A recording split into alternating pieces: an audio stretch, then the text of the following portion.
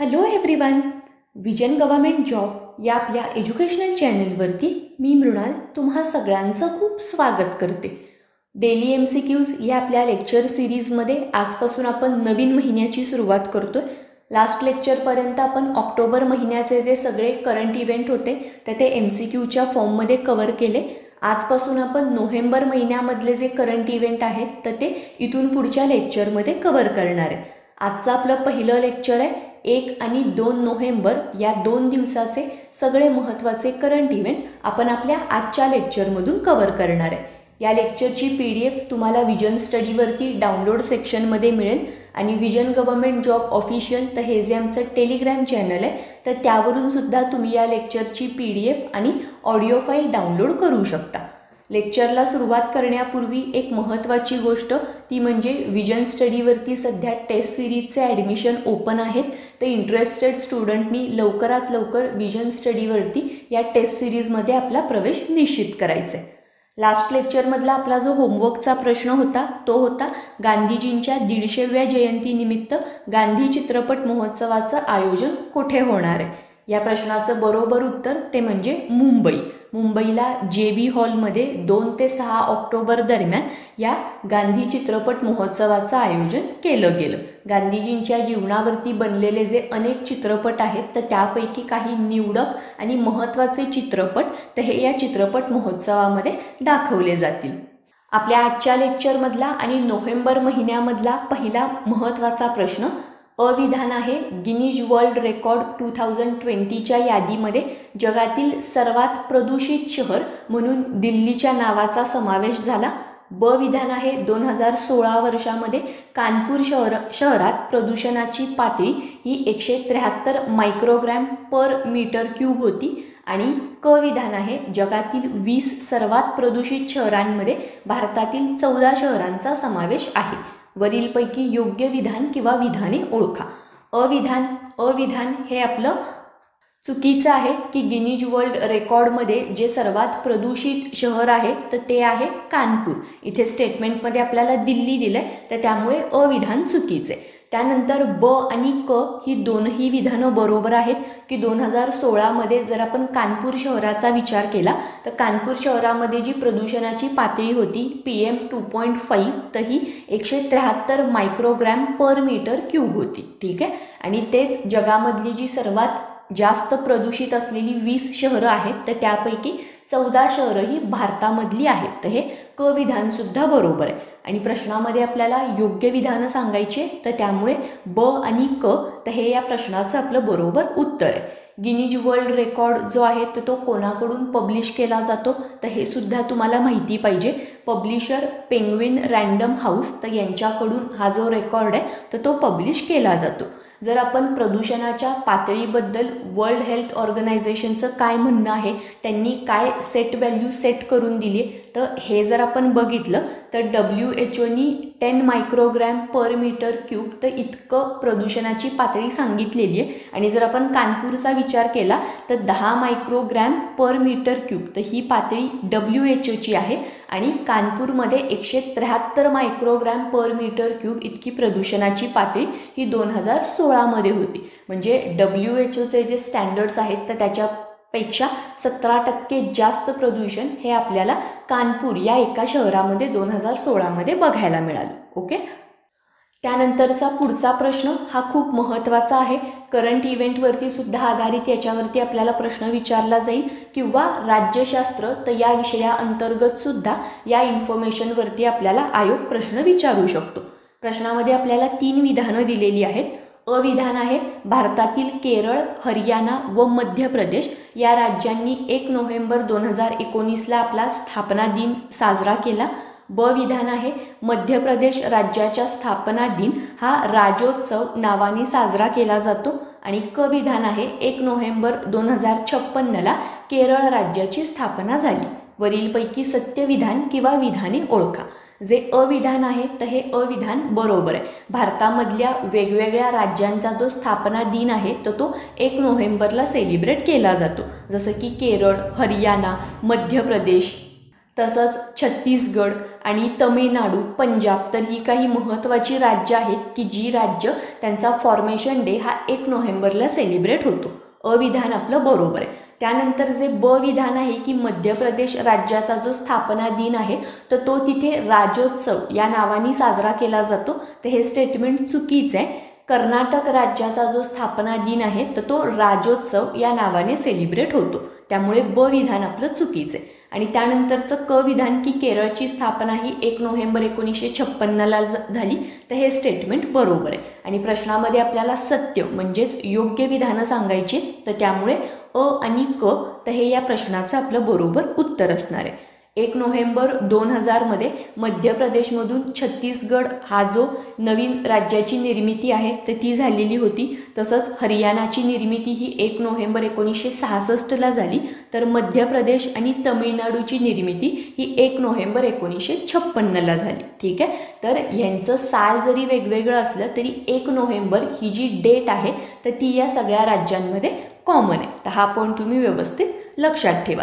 राज्यांच्या स्थापनेनुसार क्रम लावा, तर या फॉर्ममध्ये सुद्धा आयोगाने या आधी सुद्धा प्रश्न विचारलेले आहेत, तर त्यामुळे राज्यांची स्थापना कधी झाली तर ती जी डेट आहे तर ती तुम्हाला कंपल्सरी माहिती पाहिजे. पुढचा प्रश्न, खालीलपैकी योग्य विधानं ओळखा. अ विधान आहे कोल इंडिया लिमिटेडची स्थापना 1985मध्ये झाली. ब विधान आहे 2020-21 या आर्थिक वर्षामध्ये 750 मिलियन टन कोळसा उत्पादन करण्याचं ध्येय कोल इंडिया लिमिटेडनी ठेवलं आहे. आणि क विधान आहे 2023-24 पर्यंत 2 मिलियन टनपर्यंत कोळसा उत्पादन वाढवण्याचं ध्येय हे कोल इंडिया लिमिटेडचं आहे.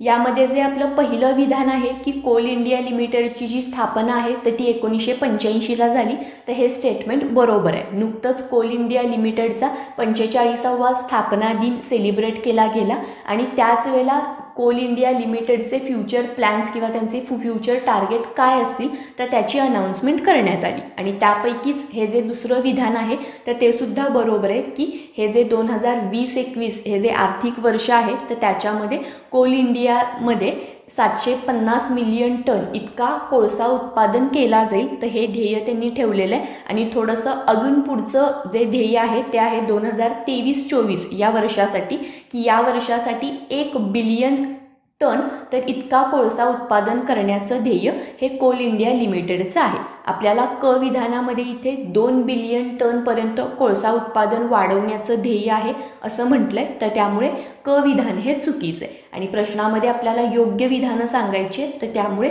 अ आणि ब तर हे या प्रश्नाचं आपलं बरोबर उत्तर असणार आहे. ठीक आहे, कोल इंडिया लिमिटेड ही भारतामधली महारत्न कंपनी आहे आणि जगामधली ती सर्वात मोठी कोळसा उत्पादक कंपनी आहे, तर त्यामुळे हा पॉईंट आणि कोल इंडिया लिमिटेडचे जे फ्युचर एम्स आहेत तर त्याच्याबद्दल इन्फॉर्मेशन तुम्हाला माहिती पाहिजे.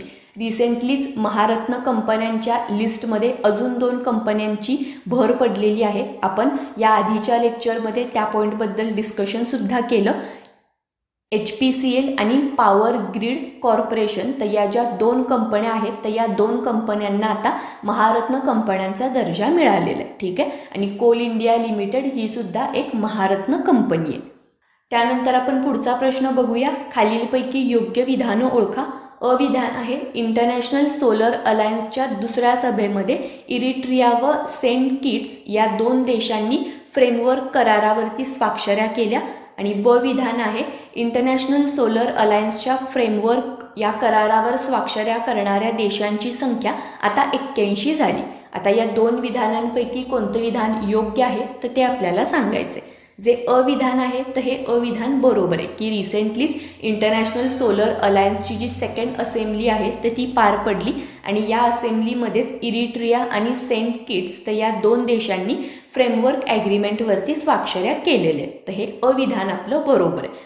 तुम्ही हा प्रश्नसुद्धा आपण लास्ट लेक्चरमध्ये पाहिलेला होता, ते म्हणजे की इंटरनॅशनल सोलर अलायन्सची ही जी 2nd असेंब्ली आहे तर ती नवी दिल्लीमध्ये पार पडलेली आहे आणि आता या फ्रेमवर्क ॲग्रीमेंटवरती स्वाक्षऱ्या करणाऱ्या देशांची संख्या ही आता 83 झालेली आहे, कारण आधी 81 देश होते आणि इरिट्रिया आणि सेंट किट्स तर यांचा आता याच्यामध्ये समावेश झाला, तर त्यामुळे एकूण असे 83 देश आहेत की ज्यांनी या ॲग्रीमेंटवरती स्वाक्षऱ्या केलेल्या आहेत. पण इथे स्टेटमेंटमध्ये आपल्याला 81 देश असे आहेत असं म्हटलंय, तर त्यामुळे ब विधान हे चुकीचं आहे आणि प्रश्नामध्ये आपल्याला योग्य विधानं सांगायचे, तर त्यामुळे फक्त तर हे या प्रश्नाचं आपलं बरोबर उत्तर आहे.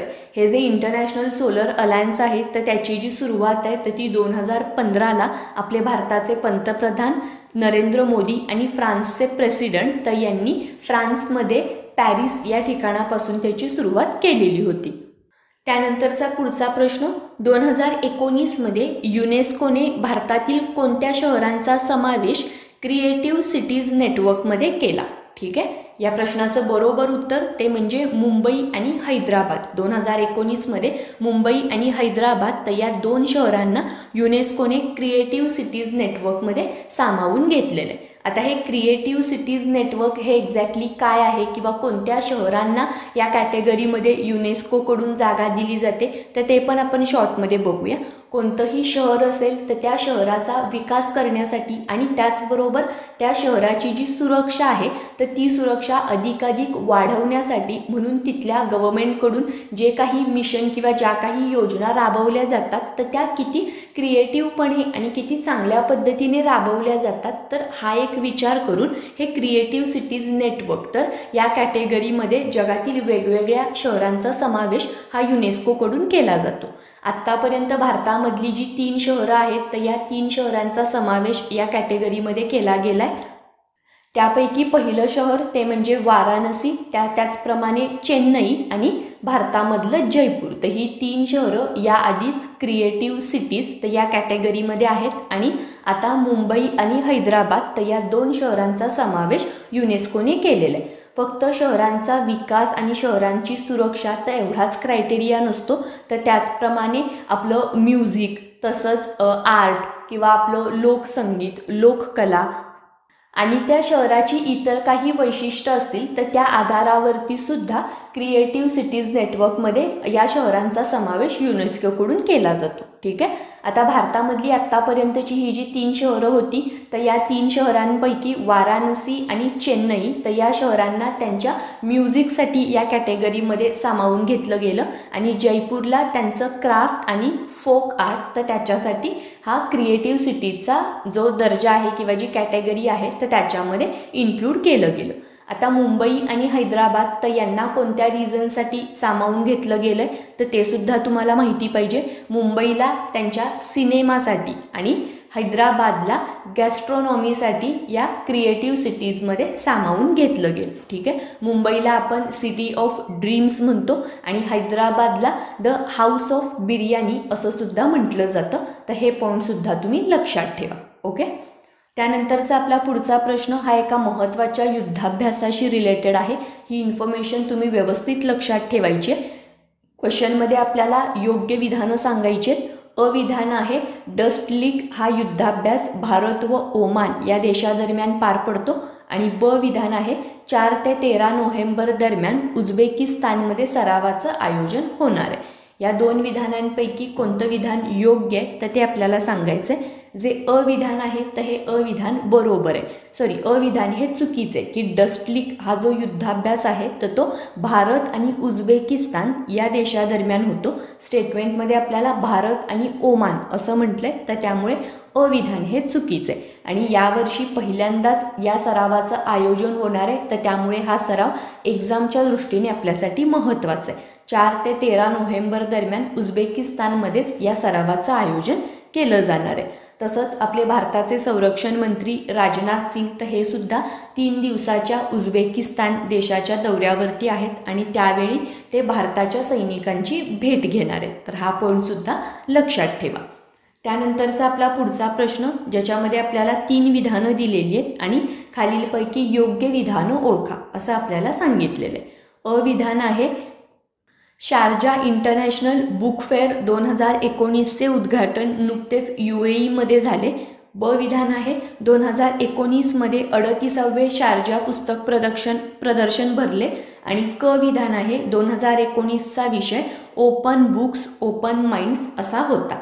या 3 विधानांपैकी कोणती विधानं योग्य आहेत तर ते आपल्याला सांगायचं आहे. आणि प्रश्नामध्ये दिलेली ही 3ही विधानं बरोबर आहेत की जो शारजा इंटरनॅशनल बुक फेअर आहे तर त्याचं उद्घाटन रिसेंटलीच UAEमध्ये झालं आणि हा 38वा बुक फेअर होता. आणि या बुक फेअरची जी थीम होती तर ती होती open book open minds. Okay.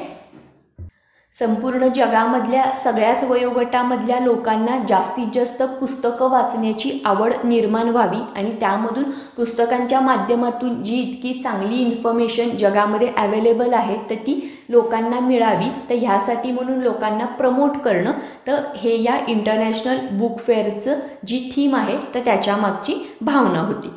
हा जो बुक फेअर आहे तर त्याच्यामध्ये गेस्ट ऑफ ऑनर कंट्री म्हणून रिपब्लिक ऑफ मेक्सिकोला निवडण्यात आलेलं होतं.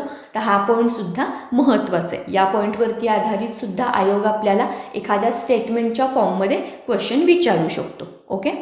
त्यानंतरचा पुढचा प्रश्न हा एका महत्त्वाच्या अपॉइंटमेंटशी रिलेटेड आहे. प्रश्नामध्ये आपल्याला विचारलेला आहे की डेप्युटी नॅशनल सिक्युरिटी ॲडवायझर म्हणून खालीलपैकी कोणाची नियुक्ती झाली. या प्रश्नाचं बरोबर उत्तर ते म्हणजे दत्ता पडसलगीकर. ठीक आहे. दत्ता पडसलगीकर हे नाव तुम्ही या आधीसुद्धा ऐकलं असणार आहे कारण ते महाराष्ट्राचे DGP आणि महाराष्ट्रामध्येच फॉर्मर मुंबई पोलीस कमिशनर म्हणून त्यांनी काम पाहिलेलं आहे. आणि आता डेप्युटी नॅशनल सिक्युरिटी ॲडवायझर म्हणून त्यांची अपॉइंटमेंट करण्यात आली. सध्या जे डेप्युटी नॅशनल सिक्युरिटी ॲडवायझर आहेत तर या पदावरती 2 लोक आहेत. ते म्हणजे त्यापैकी एक व्यक्ती पंकज शरण आणि दुसरे म्हणजे राजिंदर खन्ना. आणि जे आपले नॅशनल सिक्युरिटी ॲडवायझर आहेत तर त्यांचं नाव आहे अजित डोवल. तर ही जी 3 नावं आहेत तर ही 3 नावंसुद्धा लक्षात ठेवा. आणि आता डेप्युटी नॅशनल सिक्युरिटी ॲडवायझर म्हणून दत्ता पडसलगीकर तर यांची अपॉइंटमेंट झालेली आहे आणि ते महाराष्ट्राचे आहेत तर त्यामुळे हा पॉईंट आपल्यासाठी विशेष महत्त्वाचा आहे. पुढचा प्रश्न अविधान आहे देशातील पहिली वॉटर मेट्रो कोची शहरामध्ये सुरू होणार आहे. आणि ब विधान आहे ही मेट्रो 15 मार्गावर चालेल आणि याद्वारे कोचीच्या आजूबाजूला असलेल्या 10 देशांशी संपर्क होऊ शकेल. तर या 2 विधानांपैकी आपल्याला योग्य विधानं सांगायची आणि प्रश्नामध्ये दिलेली ही 2ही विधानं आपली बरोबर आहे तर त्यामुळे दोन्ही योग्य. तर हे या प्रश्नाचं आपलं बरोबर उत्तर असणार आहे. कोची मेट्रो रेल्वे लिमिटेड तर यांच्याकडून या वॉटर मेट्रोचं काम केलं जाणार आहे आणि जर नियोजनानुसार सगळं काम वेळेमध्ये पूर्ण झालं तर नोव्हेंबर 2020पर्यंत ही मेट्रो सुरू होईल. तर असं सुद्धा टार्गेट ठरवण्यात आलं आणि ही देशामधली पहिलीच वॉटर मेट्रो आहे की जी कोची शहरामध्ये सुरू होणार आहे. एकूण 78 किलोमीटरचा प्रवास ही मेट्रो कंप्लीट करेल की ज्याच्यामध्ये 15 वेगवेगळे मार्ग आहेत आणि त्याद्वारे कोचीच्या आजूबाजूला असलेली जी 10 बेटं आहेत तर त्यांच्याशी इझिली संपर्क केला जाऊ शकतो. ठीक आहे. त्यानंतर पुढचा प्रश्न गिरिजा कीर यांचे नुकतेच निधन झाले त्या खालीलपैकी कोणत्या क्षेत्राशी संबंधित होत्या. या प्रश्नाचं बरोबर उत्तर ते म्हणजे साहित्य. त्या एक लेखिका होत्या आणि नुकतंच त्यांचं मुंबईमध्येच निधन झालेलं आहे. त्यांनी लिहिलेली जी काही कादंबऱ्या आणि त्याचप्रमाणे त्यांची जी इतर पुस्तकं आहेत तर त्या पुस्तकांची नावं तुम्हाला व्यवस्थित माहिती पाहिजेत. त्यांच्या प्रमुख गाजलेल्या कादंबऱ्या त्यापैकी गिरजाघर तसंच देवकुमार, चांदण्यांचं झाड, आभाळ माया, चंद्रलिपी, चंद्रवेद तर या त्यांच्या कादंबऱ्या विशेष प्रसिद्ध आहेत. आणि त्याचप्रमाणे गाभाऱ्यातील माणसं, जगावेगळी माणसं आणि कलावंत तर ही जी त्यांची व्यक्तिचरित्रात्मक पुस्तकं आहेत तर ती सुद्धा प्रसिद्ध आहेत. तर हे पॉईंटसुद्धा लक्षात ठेवा कारण मोस्टली निधन वार्तांवरती त्या व्यक्तीने केलेलं जे कार्य आहे, त्यांनी लिहिलेली महत्त्वाची पुस्तकं, त्या व्यक्तीला मिळालेले महत्त्वाचे अवॉर्ड्स तर यावरती आधारित मल्टीलायनर क्वेश्चन आयोग विचारतो. तर त्यामुळे ही इन्फॉर्मेशन आपल्यासाठी महत्त्वाची. त्यानंतर आता जो पुढचा प्रश्न आहे तो तुमच्यासाठीचा आजचा होमवर्कचा प्रश्न आहे. नोव्हेंबर महिन्यामधला हा तुमचा पहिलाच होमवर्कचा प्रश्न आहे. प्रश्नामध्ये आपल्याला वर्ल्ड रायनो डे कधी साजरा केला जातो तर हे विचारलेलं आहे. या प्रश्नाचं बरोबर उत्तर तुम्ही कमेंट सेक्शनमध्ये मेन्शन करायचं आहे आणि त्याचप्रमाणे अजून 2 महत्त्वाचे पॉईंट तुम्ही कमेंट सेक्शनमध्ये मेन्शन करायचे. ते म्हणजे की वर्ल्ड रायनो डेची सुरुवात कधीपासून झाली आणि कोणी या वर्ल्ड रायनो डेची सुरुवात केलेली आहे, म्हणजे ती जी ऑर्गनायझेशन आहे तर तिचं नावसुद्धा तुम्ही व्यवस्थित मेन्शन करा. आणि त्याचप्रमाणे जगामध्ये रायनोजच्या ज्या वेगवेगळ्या प्रजाती आहेत तर त्या कोणत्या आहेत आणि IUCNच्या लिस्टमध्ये या प्रजातींचा समावेश कोणत्या कॅटेगरीमध्ये होतो तर हे पॉईंटसुद्धा तुम्ही कमेंट सेक्शनमध्ये व्यवस्थित मेन्शन करायचे. ठीक आहे. पुढच्या लेक्चरमध्ये आपण 3 आणि 4 नोव्हेंबर या 2 दिवसाचे करंट इव्हेंट पुढच्या लेक्चरमध्ये कव्हर करू. Okay, thank you.